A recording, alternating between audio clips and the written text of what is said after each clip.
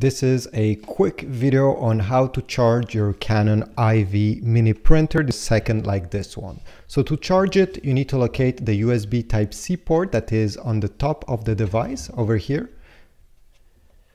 You can use the USB Type-C cable that came with the actual printer in the box. You just have to plug one side over here, and the other side you need to plug in a power adapter.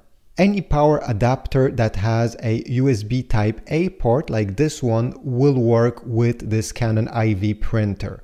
Here I have an Apple 12 watts USB power adapter, but it works again with any other brands. I'm just gonna plug it in the power adapter, and this end will go in a power outlet. Another way that you can charge your Canon IVY on the go this time is using one of these portable battery.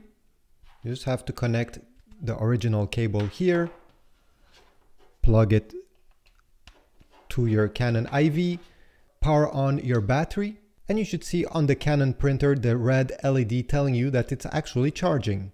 And when it's done charging, you can see the light turns to green. If you're traveling, this is definitely the best solution out there. I'll put links in the description down below if you want to get a portable battery or one of these wall charger from Amazon. Just check the links. If not, well, give a like, a thumbs up, comment, and I'll see you in the next one.